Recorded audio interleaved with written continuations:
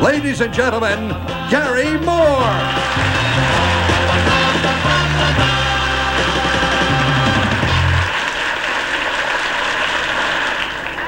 Well, hi there, everybody, and welcome to Tell the Truth. Hope you'll forgive my not getting up, but just before the program, our producer said something to me that I simply will not stand for. And that's why I'm sitting down. I'll tell you exactly what he said right after we meet the panel, here on To Tell the Truth. Jack Cassidy. Peggy Cass. Orson Bean. And Kitty Carlisle.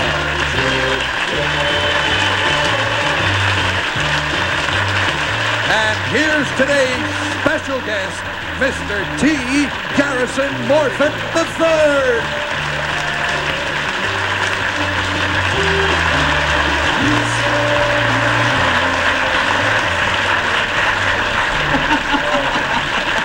The Blackstone twins. Hi, kid. Hello. Welcome to Tell the Truth. You heard me say just a minute ago that the producer before the program said something that I just simply could not stand for. And what he said for me was, he said, any dummy can do this show. And I told him his was mistaken, that it takes a very special dummy to do this show. Does that look like me? No. Yes. Yes, it does. For a minute. A little more lively, but it looks like.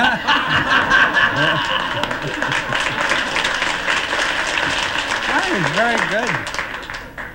You know, it's the creepiest feeling to sit beside yourself. I've been doing it for years. It hasn't bothered me. Well, I tell you, the folks who created this thing were kind enough to say, would you like to take it home as a gift for your wife? Oh. She'd have heart failure the minute she opened the thing, you know? Oh. It really is good, you know it? It is? Yeah, it really is. I'm terribly sorry to hear that. I want to borrow the rug when you're finished with it. I remember the time I went to the Wax Museum at Coney Island, and they had a big sign outside, Scoop of the Decade, Death of Stalin. So I went in to see that, and there he was. But then I wandered to the back of the Penny Arcade, and the big three meeting at the altar was only Roosevelt and Churchill. Well, at any rate, this imposter dummy was brought here by our first guest, and we will meet him right now.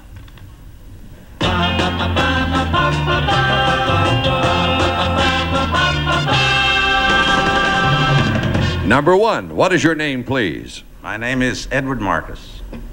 Number two. My name is Edward Marcus.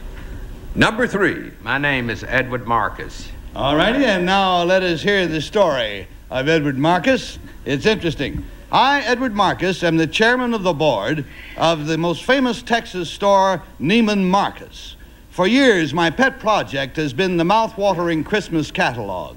Our recent Christmas catalog featured his and her look-just-like-yourself dummies, of which the Gary Moore dummy on today's show is an example. In past years, some of our spectacular catalog offerings have been his and her airplanes, his and her bathtubs, and his and her antique mummy cases. In addition to lower-priced items, we have had such Texas-size offerings as an ermine bathrobe, a 30-foot Chinese junk, and a latter-day Noah's Ark stocked with endangered animals. Neiman Marcus's kooky gift items began back in 1955 when Edward R. Murrow asked my brother Stanley what we were offering for Christmas. My brother jokingly said that for $5,000 we would gift wrap a live steer on the hoof plus a silver serving cart.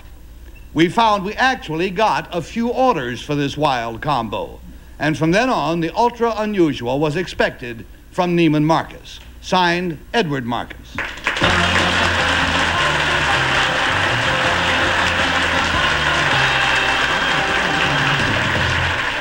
And we'll find out more. What a stunning-looking fellow. We'll find out more about the fabulous world of Neiman Marcus right after these commercials. This is me over here.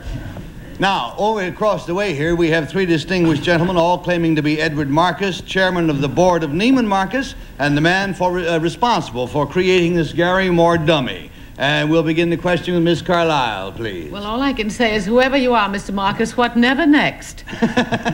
Number one, how did you keep that live steer quiet on the silver serving cart, gift wrapped? Well, first of all, you pack him in a box with lots of holes in it and gift wrap him. And he'll keep quiet if the box is strong enough. The cart was on the side. Oh, I see. He wasn't sort of laid out on the cart. No, that's later. I see. Number two, you're interested in the museum, I think, in Dallas. What's it called? The Dallas Museum of Fine Arts. Thank you. And number three, you have something in your emporium at Neiman-Marcus that is the best I ever tasted in my whole life, and you give it free with lunch. What is it? That's that special candy that we have. I see. Thank you, Kitty. Let's go down to Jack Cassidy. Oh, yes. Number three, what's the name of the hotel that's across from the Neiman-Marcus store in Dallas? Number three? Oh, I'm sorry. What's the name of the hotel across from the Neiman-Marcus store? That is the Dallas Hotel. The Dallas Hotel. Number two, do you agree with that? There isn't a hotel across the street from Neiman-Marcus. Number one, what's the name of the hotel across from the store? There isn't one. I see. Okay. You went in something by mistake there. You mean I'm up? Thank you, Jack. Let's go to Peggy. I never got to the room number. Oh, wait, no, Paul, you got the wrong one. I'm over here. Over here, Paul. Son of a gun, you know, you're working with a nearsighted director. What are you going to do? I know I'm not getting my turn. Now we go to Peggy. Number two, who is Helen Corbett? Helen Corbett was the head of our Zodiac rooms. Thank you. Number one, what does Bal Harbor mean to you? Well, that's where one of our stores is in Miami. Thank you. And number two, what's the Stoneleigh? The Stoneleigh is a hotel in the suburbs. Thank you. Number one, what nights can you have dinner at the Zodiac Room? Thursday nights. Thank you. boy. I used to spend a lot of time there. Number two, they're delicious black velvets. Number two, what kind of, what's different about your sugar? It used to be blue. A very personal question. I'd like to try and uplift the questioning if you don't mind. Only his doctor knows for sure. Let's go to Orson, please. Number three, if Gary were to have commissioned this self-portrait of himself, what would you have charged him to make it? It would have been $3,000 for the commissioning, plus the flight both ways of the artist who would do the commission. Have you ever had a rich weirdo that wanted several of his wife or anything, or I don't want to go into lurid details? We're expecting calls from are you? Number one, are rich Texans feeling the pinch like the rest of the country? Apparently there are still people willing to lay out $3,000 for a wax dummy. To look at our Christmas business, the answer is no. Well, my wife ordered something out of your catalog and was happy with it. All right, Orson, that was the bell that cuts off all further questioning and means it's time that we must mark our ballots. And we mark them for Mr. Marcus number one, or Mr. Marcus number two, or Mr. Marcus number three. The rules, as you know, are that we pay $50 for each wrong vote. We pay $500 if all the votes are wrong. And Kitty starts, please. Before I say who I voted for, I must apologize. Mr. Marcus and his wife entertained my husband and me in Dallas, but it was so long ago I don't remember which one it was. So I voted for number one. All righty, you got to vote for number one. We're going down to Jack. Well, I was at the same party, Kitty. I don't remember you either. You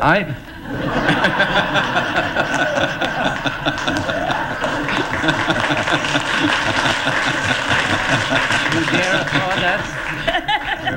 I'll forget all of you, too. I voted for number three because there is a hotel near the Neiman-Marcus. I don't remember the name of it. It's not across the street. All righty, we've got a three showing. And Peggy, what do you want to do? Well, number two said the Stoneleigh was out in the suburbs, and I hardly call that the suburb. It's not really the suburbs. I'll Come be the on. judge. I voted for number one because they have a store at Bal Harbor, and I don't think anybody But the real, again, the customers in Miami, of course, would know about that, so I voted for you, number 1. A pair of 1s and a 3, and I Orson? voted for number 3 because he knew about that delicious candy that apparently... No, it's chicken soup! It's chicken soup! It's chicken soup! They have terrific chicken soup! Well, now, we have 2 votes for the chicken soup. Somebody else had the candy. Jack had the department store. And so, with that, will the real Edward Marcus please stand up, sir?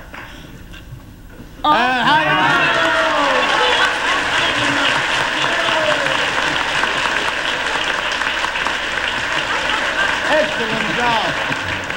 And you stumped the panel, gentlemen. You got $500, which is the most you can get here. Number 1, sir, tell us about yourself. What's your real name? What do you do? My name is Rex Brock, Senior Vice President for Braniff International Airways. That's a pretty good outfit. Number 3, will you tell us about you? My name is Sam Gerard. I'm Vice President Treasurer of Eaton Factors Company. Oh, good. Mr. Marcus, Kitty has already remarked that she met you some years ago. However, her memory does not go back far enough. She remembers back to when you entertained her husband and Kitty. When does your memory go back to with Kitty? Well, that was about 13 or 14 years ago, but my memory goes back to about 26 years ago, 27 years ago. Thanks. We did not meet, but our mothers met and decided that we ought to meet each other because we were both single.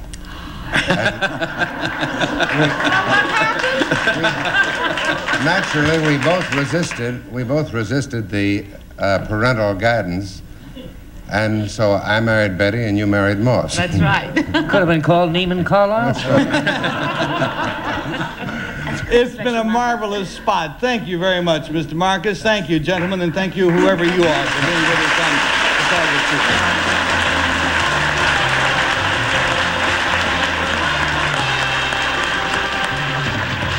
Now, you know, my friends, strange and mysterious events occur in a certain area of the Atlantic Ocean. You've perhaps read about it. Ships, planes, and people vanish and are never heard from again. Now, our next guest has studied this peculiar and almost supernatural area, and he'll be here to tell us about it in just about 2 minutes. Now, let's meet the man who is looking for an answer to one of the continuing mysteries of this mysterious world of ours.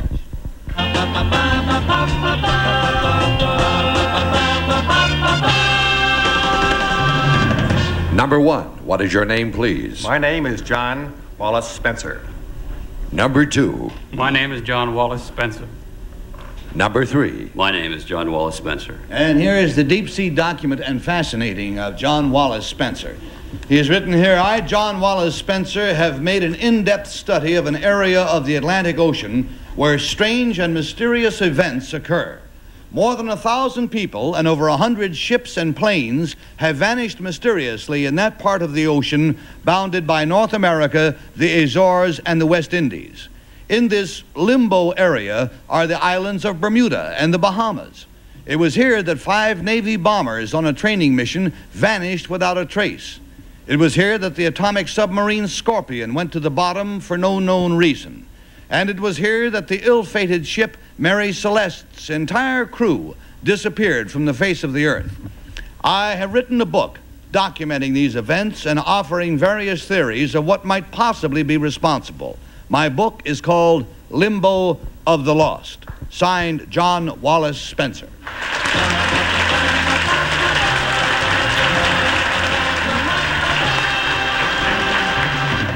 And Orson, I heard you say that you read something about this, so you want to start? Yeah. I've always been fascinated with this. So, number 3, can you give me your theory of, say, the disappearance of the crew of the Marie Celeste?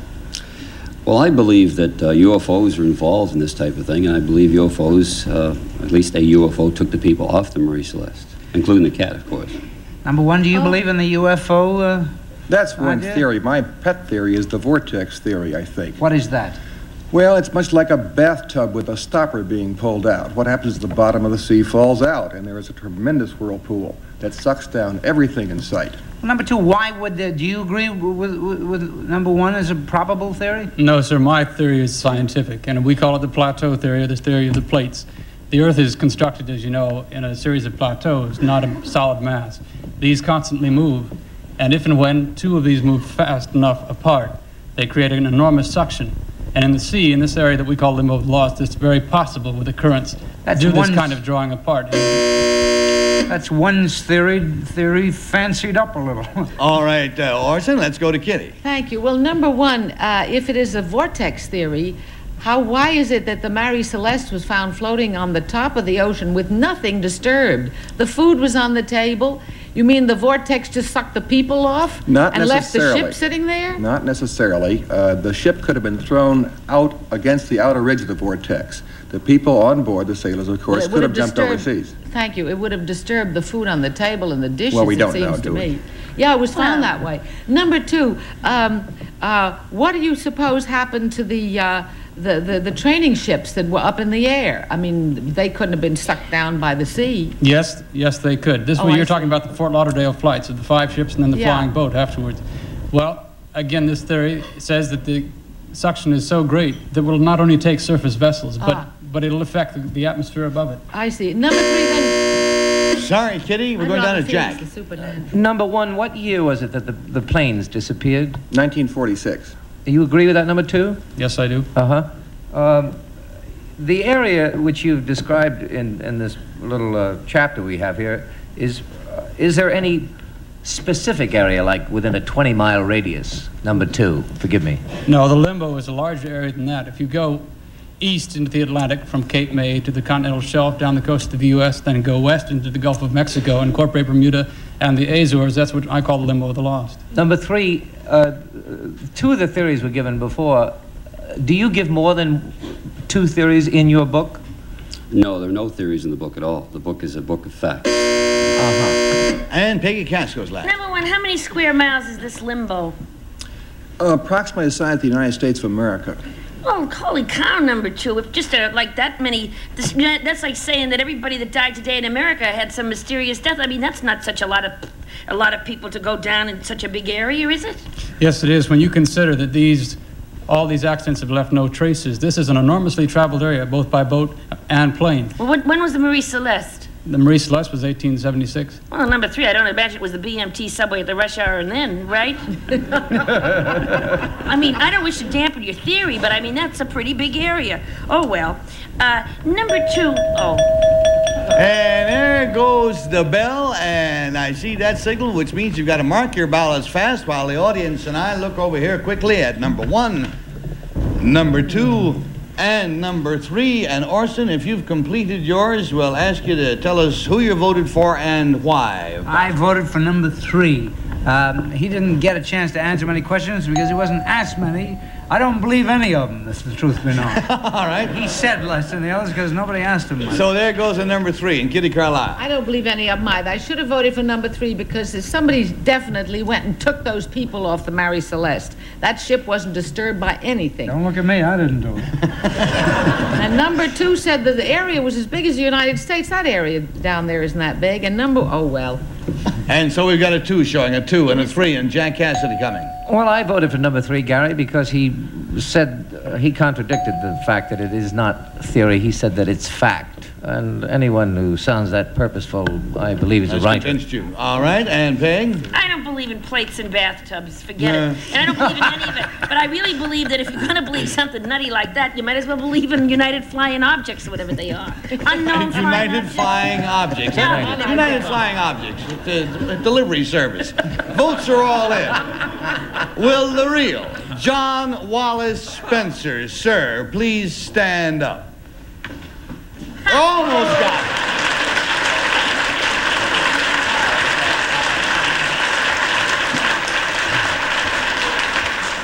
Let's find out who your imposters were. Number 1, what is your real name? What do you do? My name is George Weiser, and I'm an independent motion picture producer.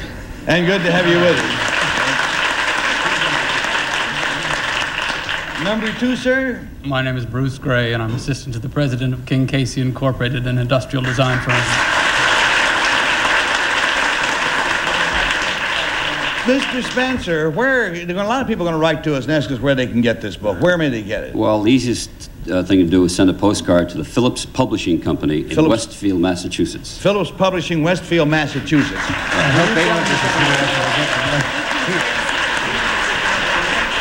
Because of time, we're going to have to do a quick job on this, but each one of these plaques and each of these planes represents some unexplained disaster. Planes or ships that have disappeared. Which one do you want? Shall we pick out the best known one? Well, the Lost Patrol. This happened in 1945, as a matter of fact.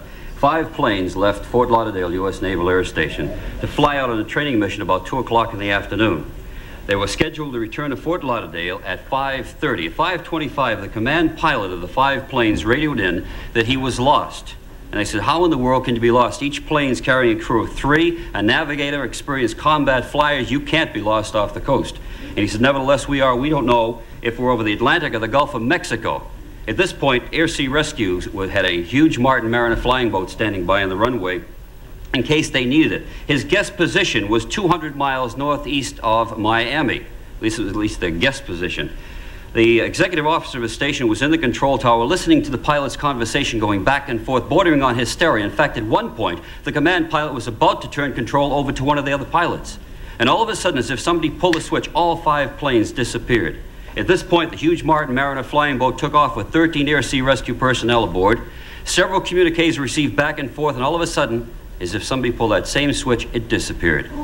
So 6 military aircraft and 27 military personnel vanished while communicating with their control tower. And that's just one story, and it goes, thousands of people have vanished in that particular area, whether they're aboard aircraft, civilian airliners, military, you name it. It's happening, it's still happening today. Mr. Spencer, all I can say in topping that is that tomorrow morning I take off, I fly from New York directly down to the Bahamas, right across there. I may never see you again, but thank you for being with us.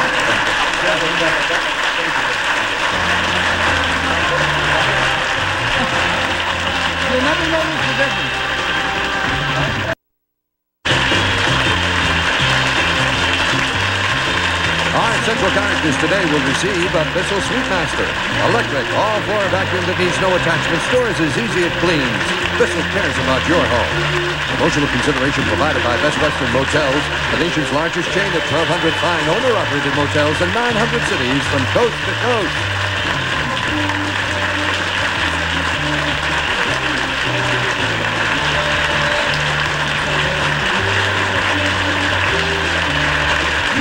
This is Bill Wendell speaking for To Tell the Truth, a Mark Goodson, Bill Todman production.